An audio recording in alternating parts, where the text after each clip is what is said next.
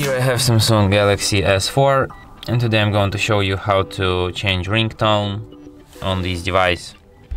So firstly you have to open settings, then you have to go to the My Device section, sounds and notifications, ringtones. Here you can select one of these pre-installed ringtones.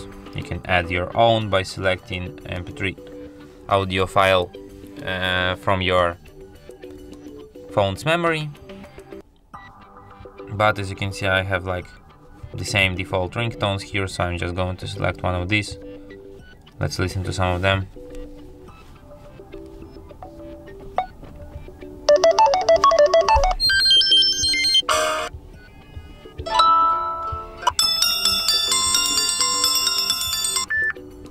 This one, perfect.